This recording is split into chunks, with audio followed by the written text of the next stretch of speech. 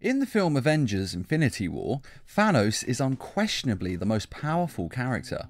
He beats up the Hulk when he only has one Infinity Stone, he beats the Guardians of the Galaxy, Spider-Man, Iron Man and even the Sorcerer Supreme with relative ease, taking very minimal amounts of damage. All that for a drop of blood. In fact, the only one who gives him any trouble is Thor. Now, Thor may have been beaten in the first fight with Thanos at the beginning of the film, but with his new magical axe, he nearly defeats Thanos. So basically, the only real threat to Thanos we've seen so far in the whole of the MCU is Thor, who is the only one who can even come close to matching his strength and the power of the Infinity Stones. Which begs the question, why didn't Thanos kill Thor? He is literally the only real threat to Thanos in the entire universe. So why not wipe him out along with everyone else when he snaps his fingers? Or even before he snaps his fingers? Well, it could be that he doesn't want to wipe out the last Asgardian. He does supposedly believe in balance of life in the universe.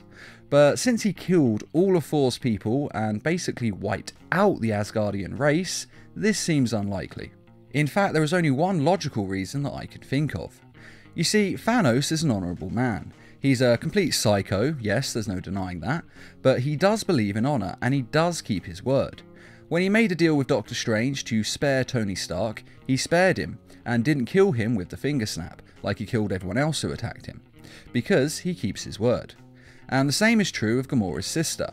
He didn't outright say that he would spare her from the finger snap, but it was implied and he did say to keep her safe, so he spared her as well. And in the beginning of the film, Thanos made a deal with Loki. He agreed to spare Thor in exchange for the Infinity Stone. And so when he did the snap, he kept his word and he let Thor live. And this is the only reason that makes any sense, because Thor is without a doubt Thanos' biggest threat. After all, he did nearly kill Thanos. But because he considers himself honourable, Thanos kept his word, even if Thor is the biggest threat. Not to mention that with the Infinity Stones, Thanos probably considers himself undefeatable, even if Thor is crazy powerful in this film. After all, Thor did hurt him, yes, but Thanos still escapes and still carries out his mission with relative ease. Though when Thor attacks Thanos in the second part of the Avengers films, well, I doubt Thanos will spare him then.